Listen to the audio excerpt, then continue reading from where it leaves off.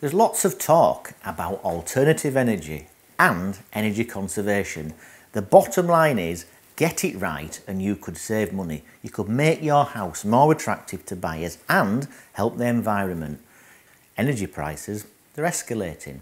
Houses that have alternative source of energy are likely to increase in value in future years. But many so-called installations have been poorly specified, poorly installed, or simply don't work.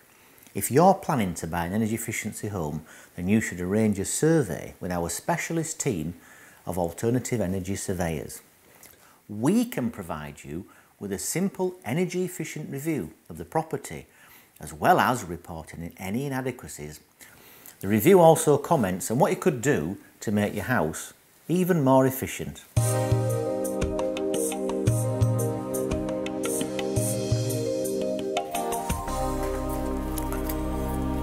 Homeowners need to pay attention when installing these panels on your roof, and not just from a structural point of view, but also what type of contractor you're signing. Homeowners can be leasing their roof to another contractor, and that's a concept which may cause you significant problems or possibly prevent the sale or the resale of your home. There are loads of ways you can make your house more energy efficient.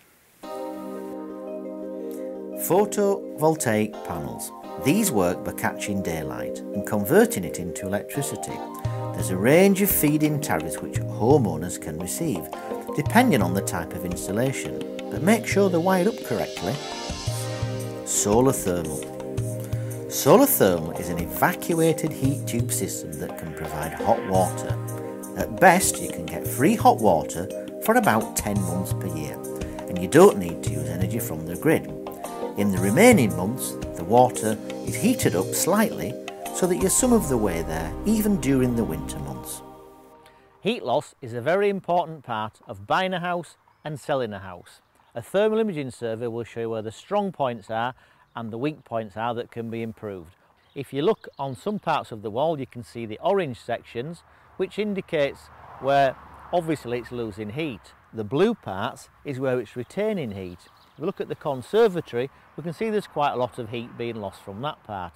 And if you look at the roof lights, well, I'll let you work that one out for yourselves. What can we do to make the installation better?